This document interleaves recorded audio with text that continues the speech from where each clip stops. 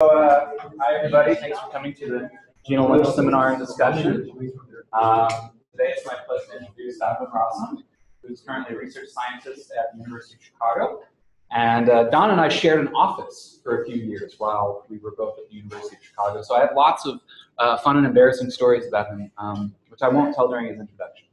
But Don got his PhD in 2009 at Hamburg, and has made really tremendous contributions to radiative transfer and modeling of explosive outflows from novae to supernovae type 1a, core collapse supernovae, as well as nucleosynthesis calculations. He's currently joint funded by JINA and the University of Chicago and the Flash Center. So, Don, thanks. Thank you, Sean, for the kind introduction. So can everyone hear me if I speak like this? Yes? All right, good. So I'll be talking about constraining the explosion mechanisms of type 1a supernovae. So after showing what the supernova type 1a really is, I'll show why they're so interesting to study. And after that, we'll come to what it takes to simulate these sources. Then I'll give a few examples of simulations that I've done with collaborators in the past, and examples of how we can use the simulations to improve our understanding of them. So a type 1a supernova is really a thermonuclear explosion of a white dwarf. It's this old star at the end of its life. And type 1a is not to be confused with type 2s or type 1b's and c's that are the core collapse supernovae. Oftentimes, the core collapse supernovae are what you first think about if you talk about a supernova. Type 1a's are these thermonuclear ones. So the white dwarf is made out of carbon and oxygen, and during the explosion, that material is processed into heavier elements, and that releases a large amount of energy. And all of that energy, most of that energy, goes into accelerating the material out of its gravitational potential well to very high velocities. And none of this explosion is actually ever seen or detected. So what we really detect is the product of that explosion. That's here on the right. You see these clouds that expand at high velocities. There's radioactive material, nickel 56 mainly, that powers that decays and heats up this expanding cloud to very high temperatures. It starts to radiate, and this is a picture, a beautiful image taken of the Tycho remnant. This is an old supernova that is close by. And that we can study in high resolution. Typically, what we observe from supernovae is what we call light curves and spectra. This is an example. Light curve is just brightness and how it evolves over time.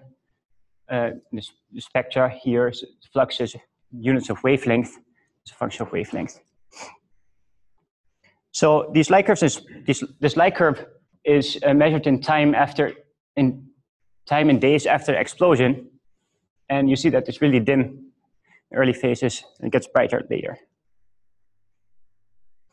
So a supernova is this star. All the stars live in galaxies, and this is an example of a galaxy that recently showed a very nice supernova, a nearby one, and this is 2014 J that was discovered by an amateur, I think. And so the fact that these stars live in a galaxy is important because during the supernova explosion, material is processed and it creates chemical elements that were not in the star before. And during the explosion, the material that is produced is being expelled. Is there a pointer?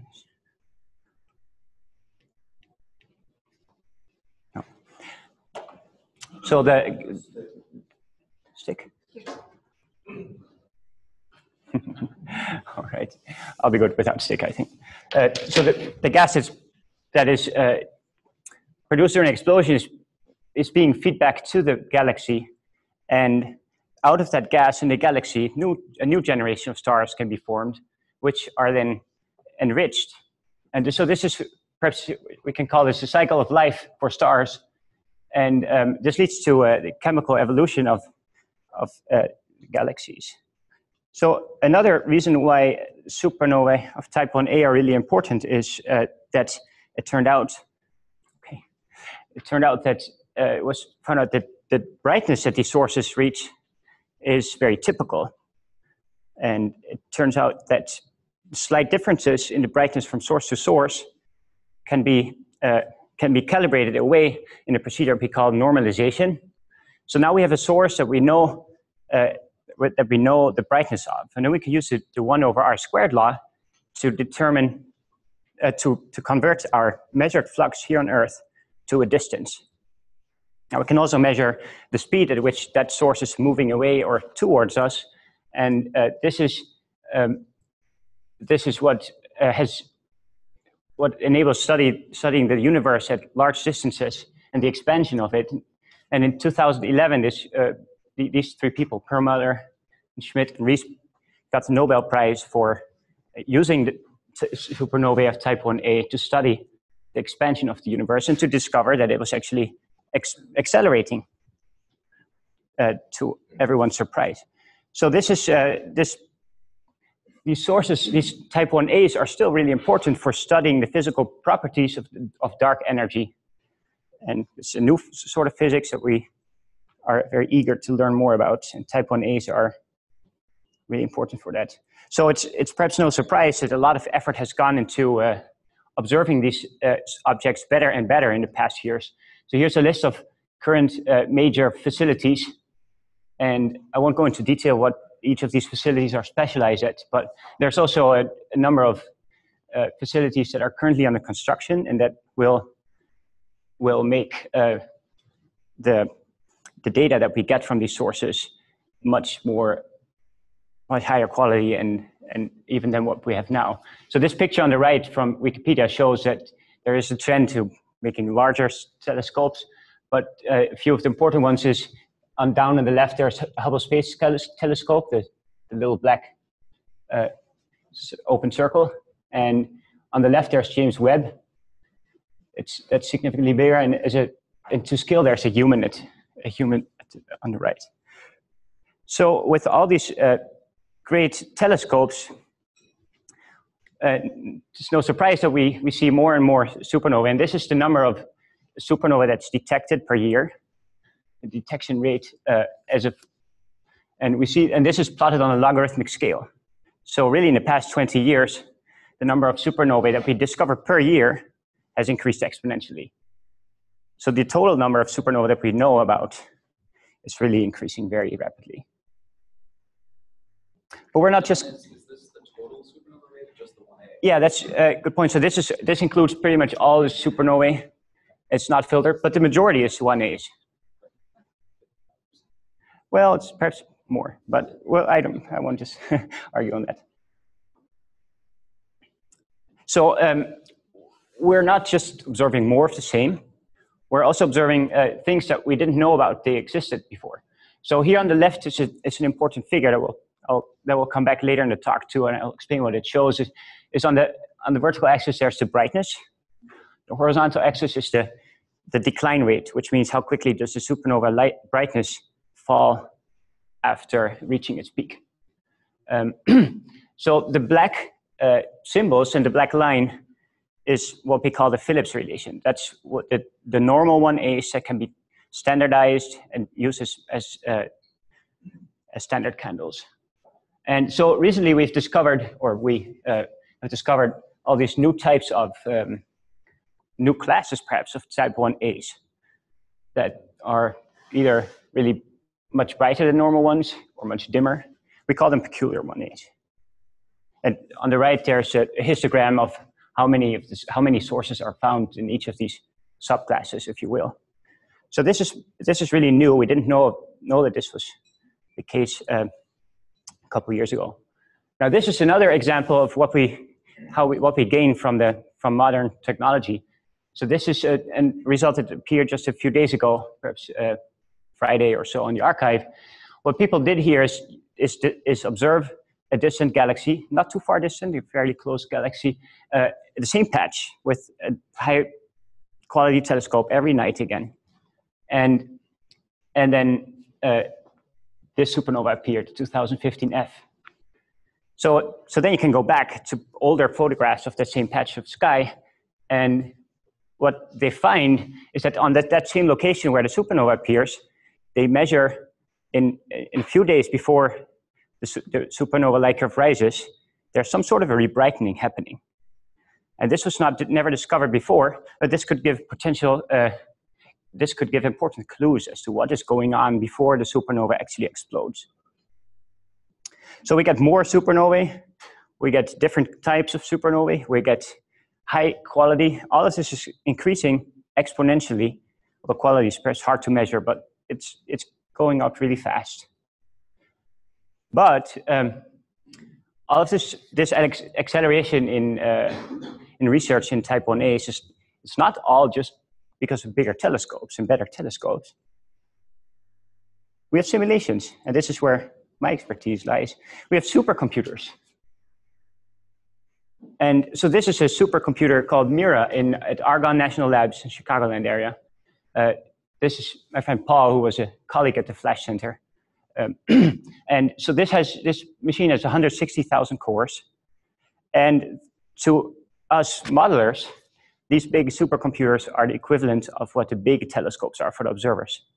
So there are a number of lines of parallel to job. One is, for example, that using these machines requires writing proposals, and it's a very competitive procedure, as Sean can also testify.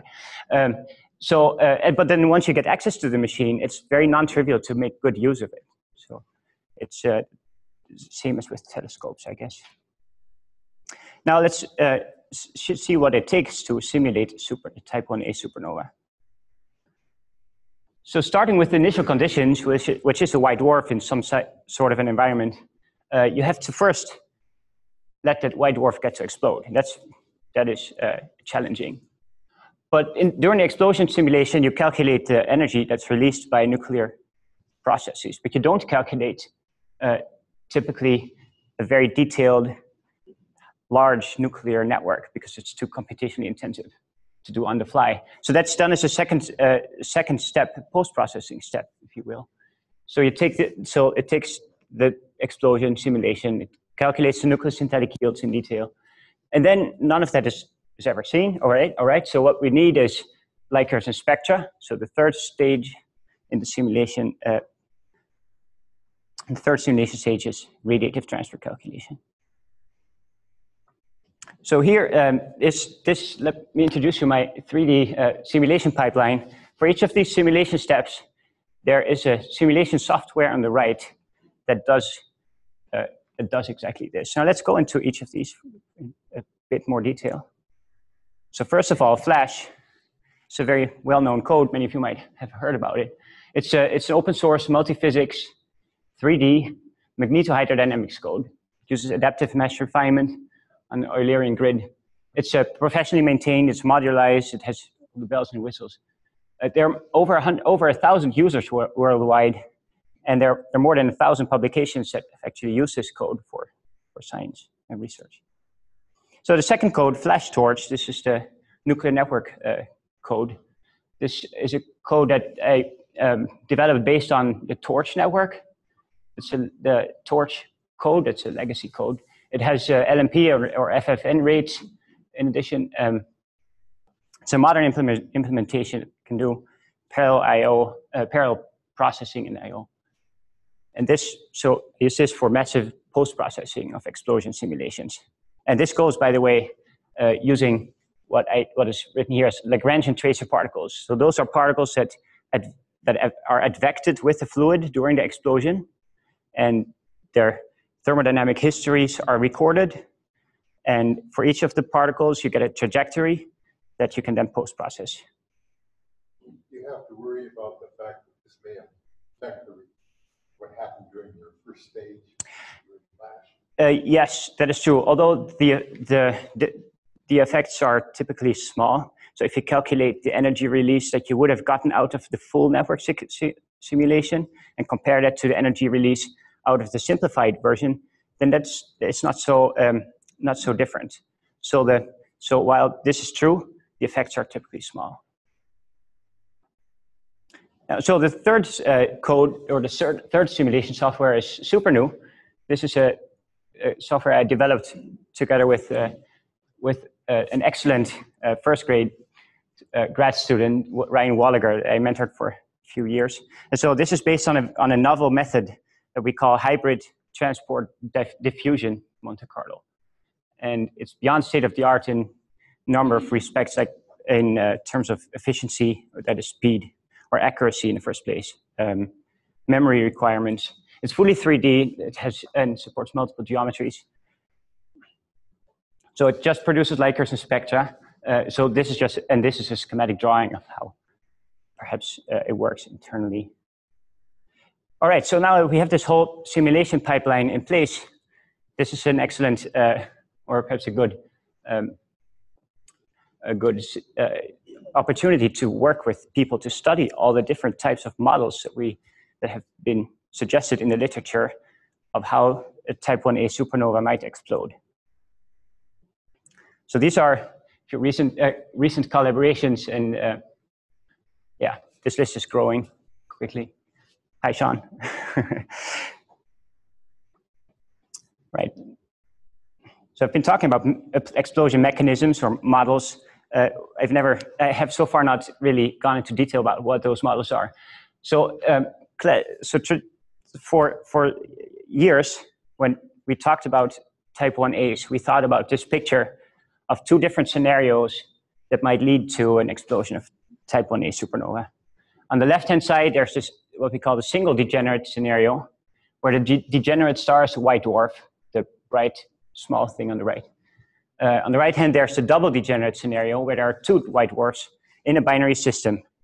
And now, recently, people more and more realize that actually in both of these scenarios, there are merely variants of initial conditions in each of the scenarios that differ very significantly in how the explosion happens and what you get out of it. So instead of these two pictures, we have a much larger range of models that are currently being explored in the literature. So let's start with the double degenerate. So these white dwarfs can either collide or they can merge, the merge is more gradual. And that can be, the stars can have helium or no helium. That makes a difference. On the single degenerate side, that white dwarf that's in play can either be a very massive white dwarf. White dwarfs cannot have just any mass. There's an asymptotic limit to the amount of mass a white dwarf can have. So if the white dwarf gets close to that limit, it gets the densities are really sensitive, to the total mass, and funny things can happen. But if you're far away from that limit, the white dwarf can still explode through what we call a double detonation mechanism.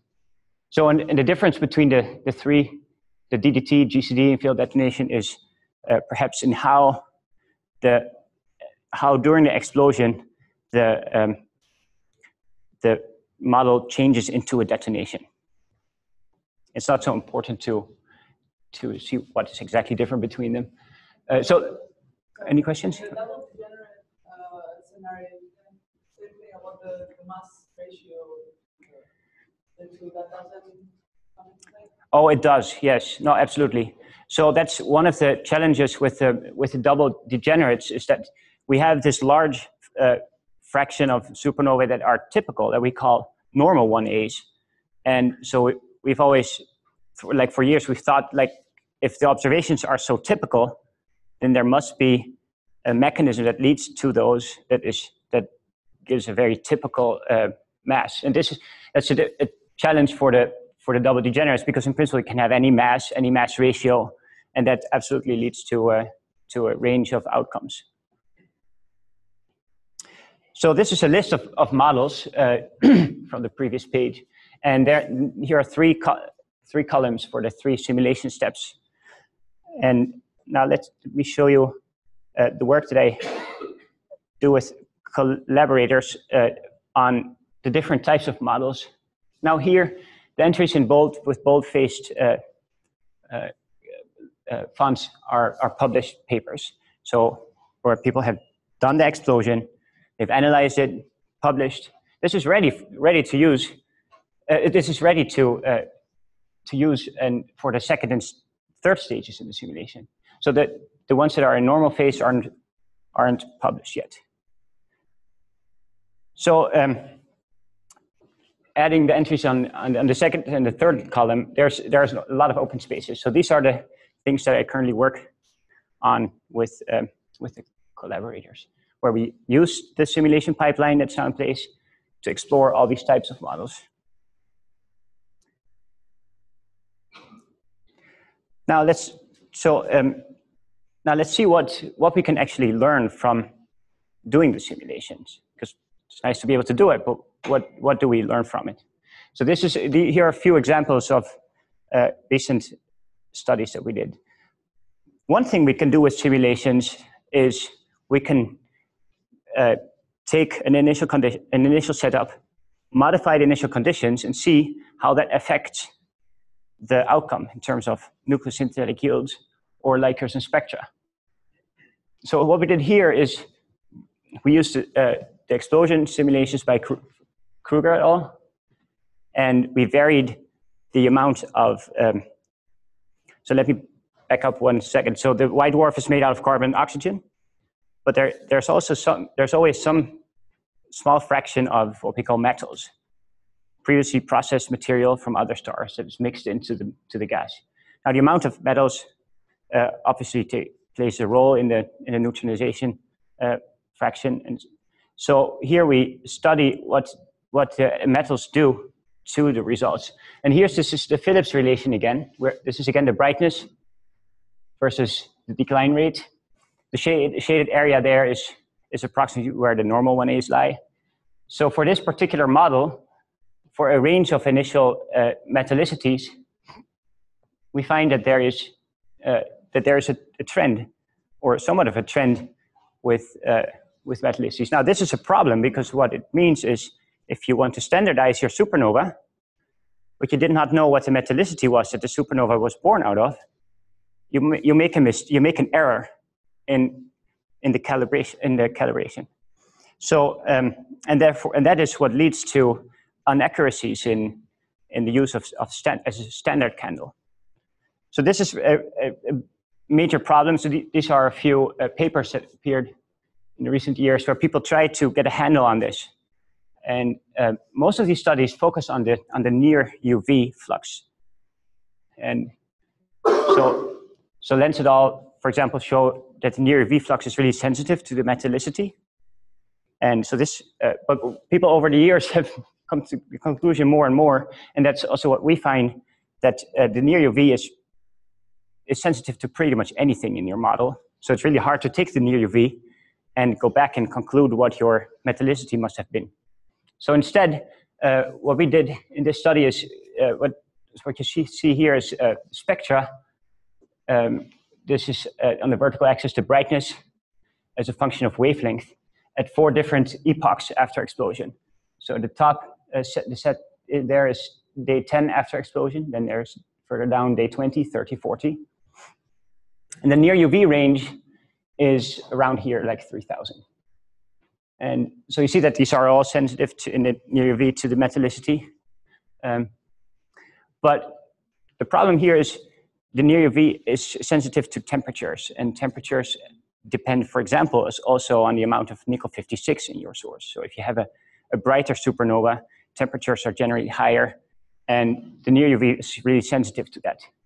So we identified 2 spectral features that seem to be sensitive to the metallicity, but not so much on the temperature.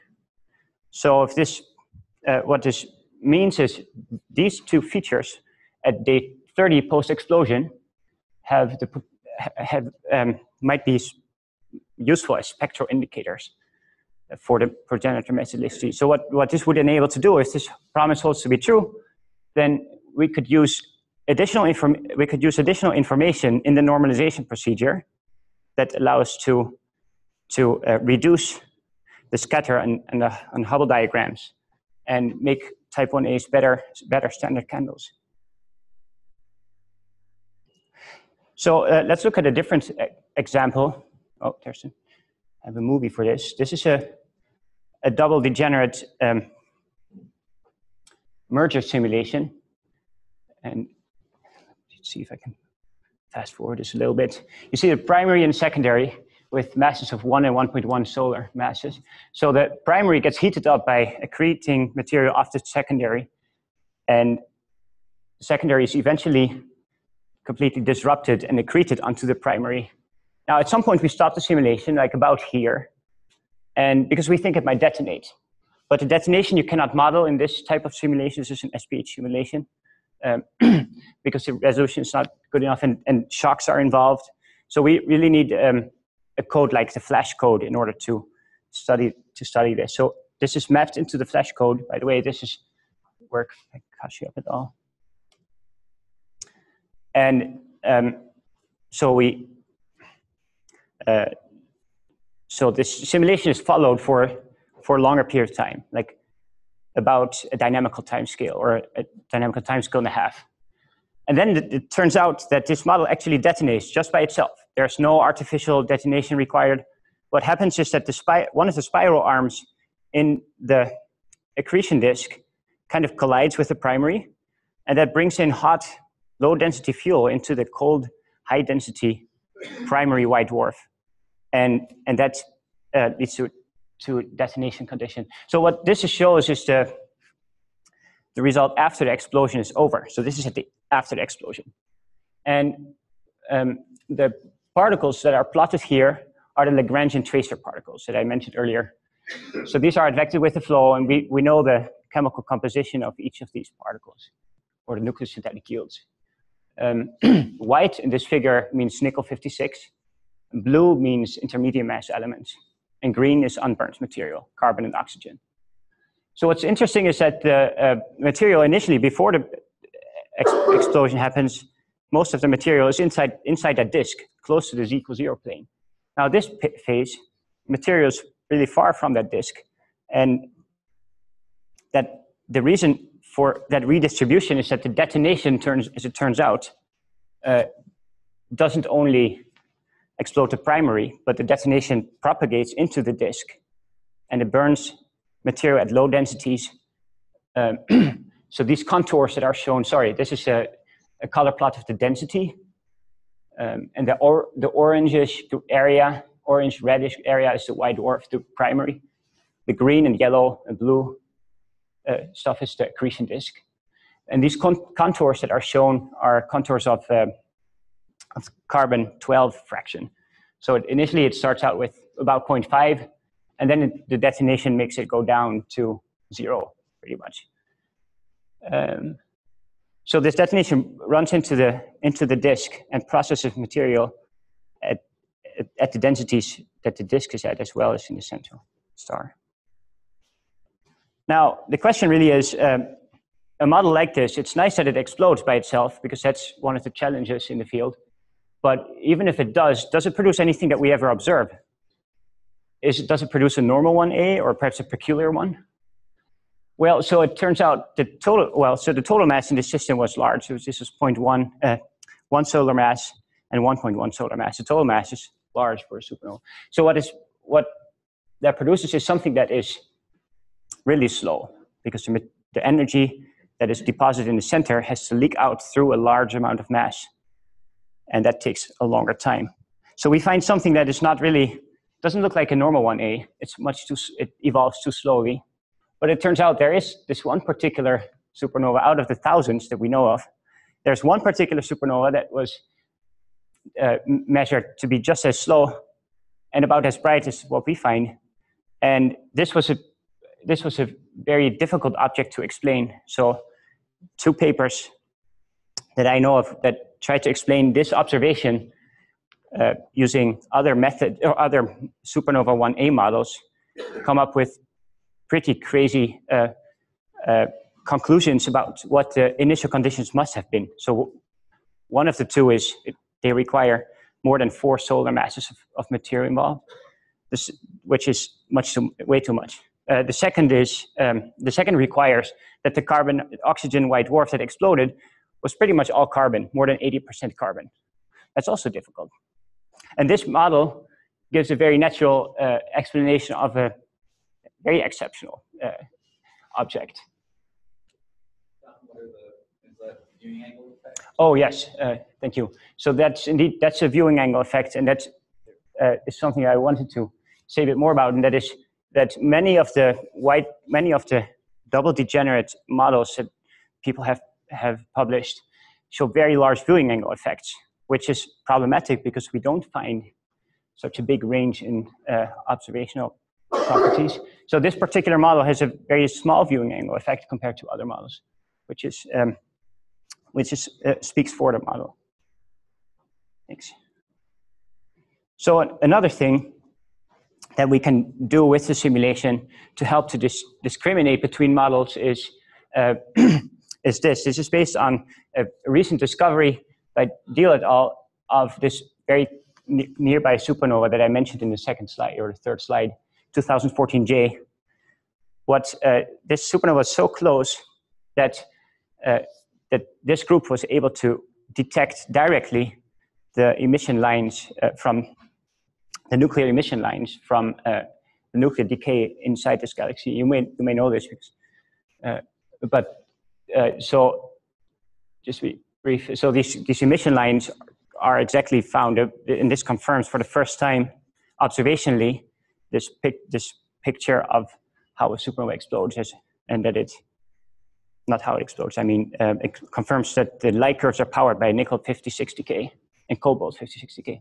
So here I take the measure points that they made in their observation, and I compare it to one of the simulations that I did. This is the DDT I showed earlier. This is angle averaged, and what it shows is that the agreement is reasonably good. It's perhaps a bit too bright in the gamma rays, but it's not bad.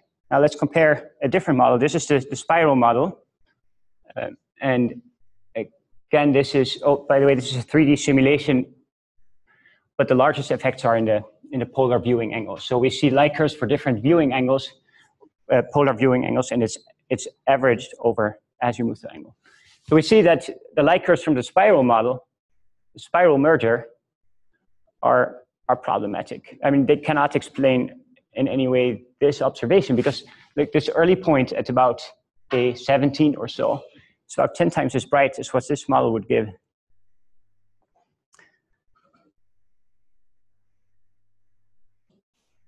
This is a last example, and this is something I kind of promised to Chris some time ago, and so what this shows is a plot that of a measurement that was also very recently discovered. The pink point up in the upper right is a measurement of a remnant where they measure emission lines from manganese, iron, and nickel, and chromium. So a lot of iron is produced in the supernova, or nickel that decays to iron.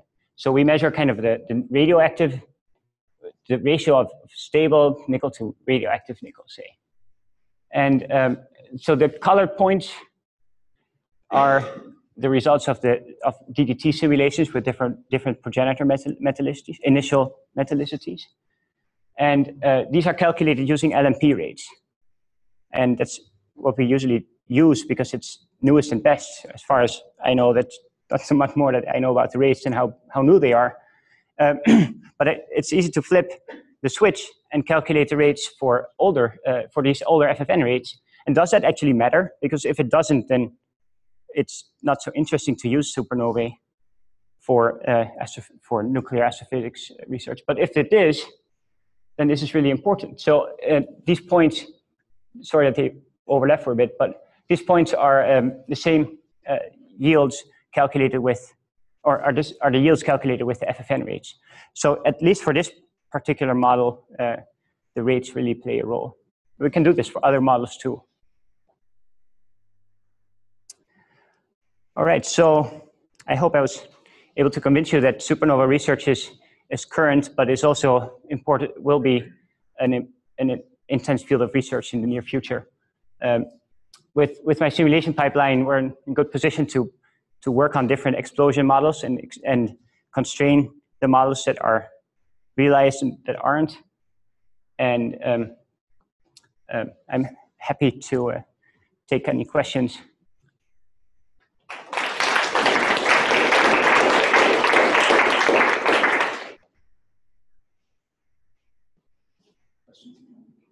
I'll put you on the spot. So you're now looking at many different explosion scenarios. So summing up, looking how the evidence so far, what do you think is the most promising, or is there a favorite candidate, or perhaps multiple ones? Right. So I've always believed, but this is a belief question. I've always believed in the single degenerate model because it's so tempting to use that asymptotic limit as an explanation for why so many supernovae look so similar. I think Sean and I had lots of discussions at the time, and we both thought this cannot be a coincidence. But there are serious problems with the single degenerate channel. But I think at the moment, the support for the single degenerate channel is growing again after a long recent years, perhaps the recent 5 years or so. People were moving into believing that the double degenerate would be more likely. I think people are moving back now, and one of the reasons is that the simulations that we do have trouble reproducing the observed quantities. You showed in your first slide a light curve with the second bump. Does one understand what was observed? Yes, so let me zoom up. Right. So this light curve is interesting in itself because, of course, the decay is exponential. It's just an exponential decay. So why don't we see any strong luminosity in the first place in the early epochs? It's because it happens deep inside, and the radiation has to first diffuse out. And over time, that diffusion now heats up the material so that the opacities change. And there is a point where the material becomes more optically transparent to the radiation to grow out. But then as the ejecta expand more, the temperatures change and the opacities change accordingly. And so this second bump here is really an opacity effect. I don't remember those being shown all these Phillips curves. They're all rather smooth. This is bolometric. Well, so this is a bolometric light curve, and the bolometric light curve is like across the whole wavelength spectrum.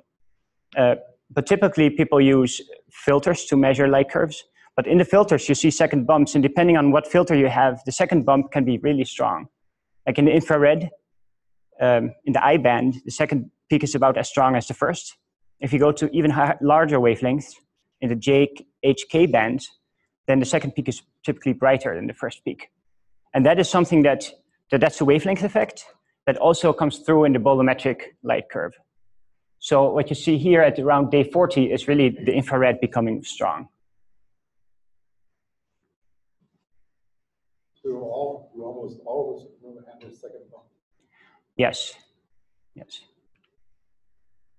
You seem to show several cases of things that were off the main curve, no? But not many that were on the main curve, unless I missed it. That's correct. What's going on there? So that's a good question. So it turns out this Phillips relation plot, where I can try to pull up one real quick. There's one up here. So it turns out we modelers face the difficulty of having good quality data because the spread around that Phillips relation is really, really narrow because there are so many high quality observations that constrain this really well. And it turns out that the simulations are quite sensitive to all kinds of things so that these points are easily off the main Phillips relation. And this has been seen as a discouraging feature of the models because we can't reproduce normal 1As. Well, But you seem to be happy with some. I'm sorry? I thought you showed some abnormal ones that you seem to be Oh, the fact that they seem to agree. Yeah, no, that's a good point. It is.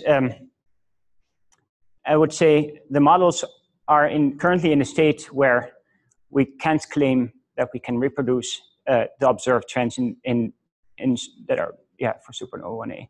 We can't. I mean, there are authors that claim that they can, but they use 2D models, not 3D models, and it's oftentimes not so transparent how reliable some of the simulation steps are. In particular, the radiation transport phase. There's a lot of tricks you can play with how you treat certain lines different from other lines and stuff. We don't do that. We try to do it as physically realistic as possible. And in doing so, you don't always reproduce normal 1As, but you can still study trends. And that's something that we're particularly interested in, even if the model itself is not a perfect normal explosion. Let's follow up on that. Sure. Oh, wait, all right, that's question.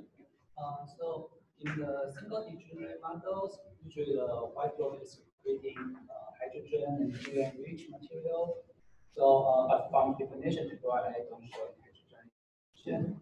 So can a Supernovae answer this question?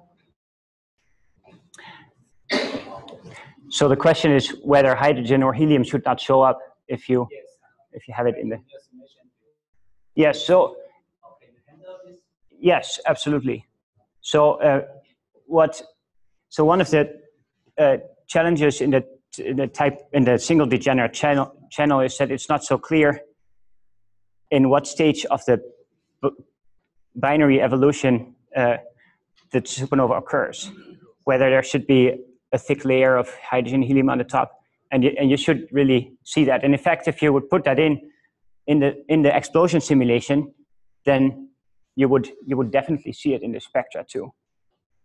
So the way this is normally simulated is that you take a white dwarf that would be the result of a long procedure in the binary system, and it has reached that mass, and we don't exactly know how. We thought Novae could do it, but that's challenging too.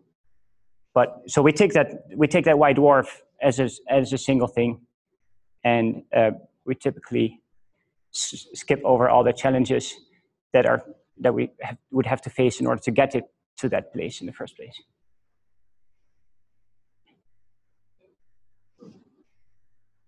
I seem to remember that there were a long series of discussions about how you started the first edition. Was it central one that many things about? Is that now settled?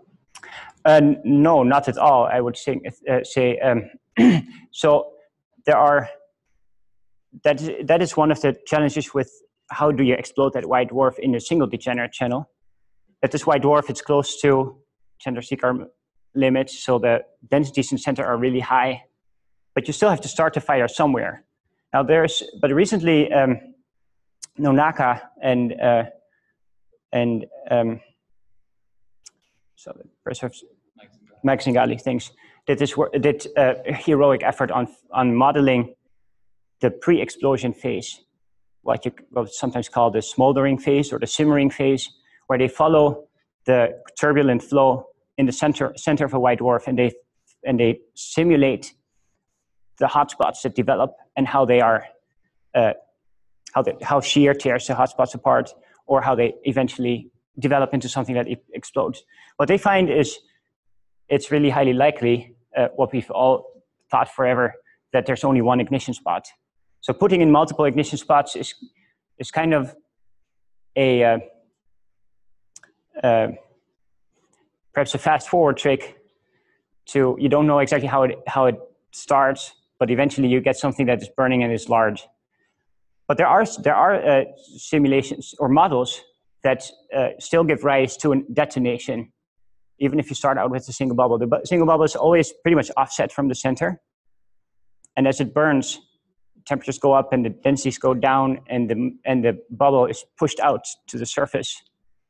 And I've shown a movie about, in a previous presentation that ash pops out on the surface, can collide at the opposite pole and still lead to a detonation. So there are things like that, but this is not completely settled.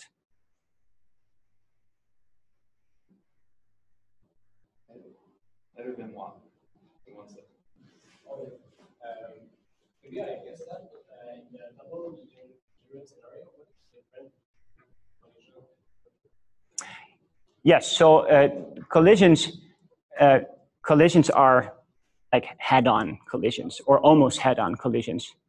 Question is, how do you get that there? That's not something I really strongly believe in, that is realistically happening, but people have argued that this could in principle happen. For example, if this binary system is disturbed dynamically by a third body or whatever. And the nice thing about that is that you during the collision, you very easily should normally reach detonation criteria. I want to return to Alex actually showed this plot, and there's a sociological question, which is there's a huge population that follow a well-constrained trend, and there's some outliers. And I guess the question is, in modeling, you can point out it's hard to model any of the systems, but it'd be more like, you think we're more likely to learn more. I mean, if you want to focus your efforts, would you rather try to get the Phillips relation correct and say there's some outliers, we don't know what they are, but they're a small in number and they're all by definition rare and unusual events? Or is it likely that some of the ones that are way off the Phillips relation could tell us something about, if you could reproduce them, would you in fact learn something more about the Phillips relation? Yeah, I think that second option is correct, and I think that's the reason why these have been receiving more attention now, is that the normal 1As have been studied for decades, and we still don't completely understand them. We understand a large part of what's needed to get there, but it would be awesome if we can get some additional hints about what's happening, and perhaps these peculiar ones can provide exactly those hints. So yes, I think modeling the peculiar ones are at least as important as modeling the normal ones. It seems to me that at some point you're going to have to decide what is normal and what is not normal, and what do you include in your sample if you really want a high precision numbers. It seems to me you've really got to know this well. Yes, well, I completely agree. Perhaps as a modeler or a simulator, I can say this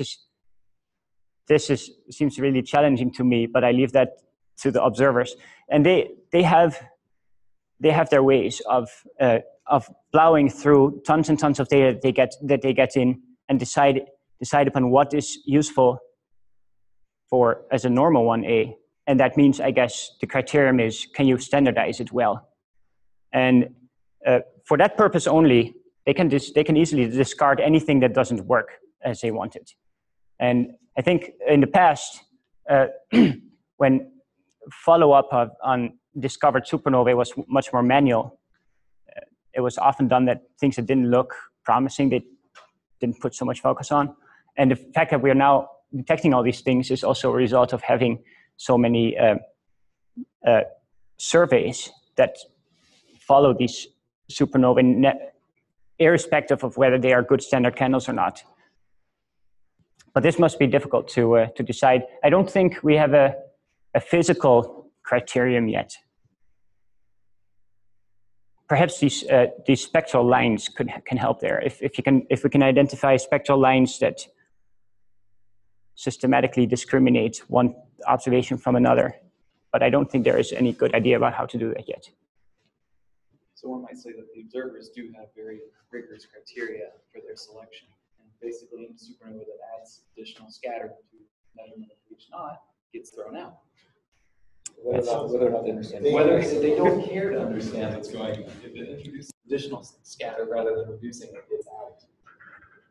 I mean, there are observers that care about figuring out what's going on, but they think trying to reduce scatter and ways of estimating W naught is more sellable. Well, it's a low price. I had a question related to that, actually. So you showed that the initial metallicity introduces scatter in the brightness and the decline rate of the light curve. So from the observational cosmology side, they do this completely empirically, right? They don't have any understanding of the underlying physical model. Everything is calibrated empirically. So with that scatter based on metallicity, if they could go out and they could say that supernova has exactly this metallicity, was from a star of this metallicity, how much would that reduce the scatter? And would it be a reduction of order the other sources of scatter in H naught? I'm not sure exactly as to how the orders, the magnitudes of sources of error are relatively, but I think people try this, right? They try to correct for this, but it's difficult because you can not so easily, you can measure the metallicity of other stars in that galaxy or of a galaxy as a whole, but that doesn't necessarily mean that if it's for example a supersolar, that your supernova is also supersolar. It could as well be that the supernova is particular in a way. So it's, people try this, but it's hard. And how big the effect is, I think it could be important because they have been able to reduce the sources of error so much that small things matter. But this metallicity, it's still, I mean, it's important, but it's still a small effect, because if you look at the range of metallicities used here, then this goes up to a metallicity of 4 times solar, which is extreme, and you never find that. And 0.1 times solar is also extreme, but perhaps in the early universe that could be. It also sort of follows the Phillips relation, doesn't it? Yeah. Yeah. Yes. Other questions for that?